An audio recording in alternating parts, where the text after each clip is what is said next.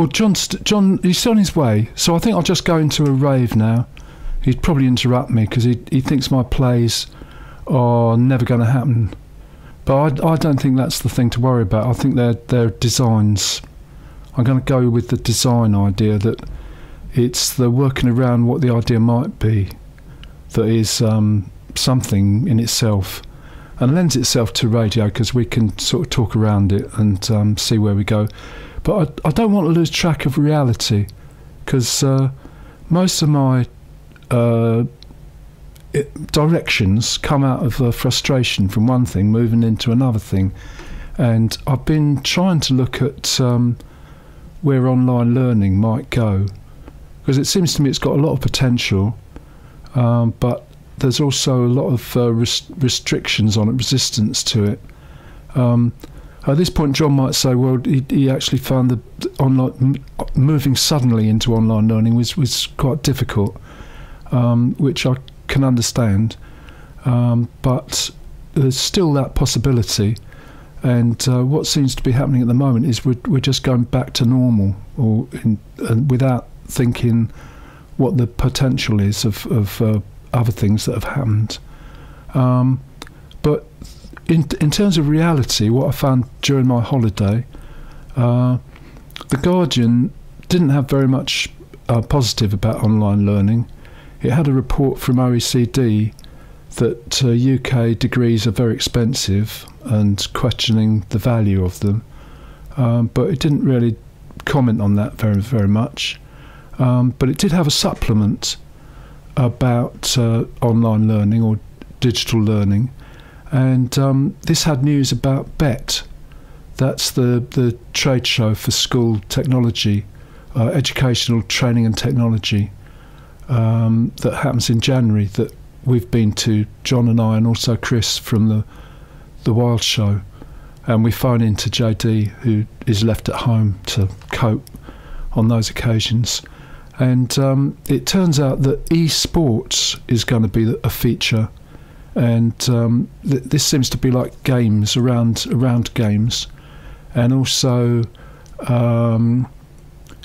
Chichester University are offering courses on esports. So I think I'm going to hang on to that as reality, and that would be in January, towards the end of January. And then the drama show, I'll obviously report on the Exeter Fringe and whatever else we can get, but I'll also mess about with my own plays about the CD Walk and the ruins of the Fortress University. This is a disjointed show, by the way, but I'm going to carry on anyway, so it's one chunk of sound I could just take out. The CD Walk is walking around Exeter, could work in any city, looking at where the music retail used to be and asking the question, how much space is really needed for education, and also looking at the student accommodation going up everywhere and asking the question, really, how much of that is going to be needed, what's going to happen. By the way, I think the big conversation that Exeter University's been doing will be expanded to the public sometime next week. I think there's a webcast which will explain what they think's going to happen. Anyway, going back to the ruins of the Fortress University, this is following on from Peter Horrocks gave a lecture about the Fortress University when he was Vice-Chancellor of the Open University.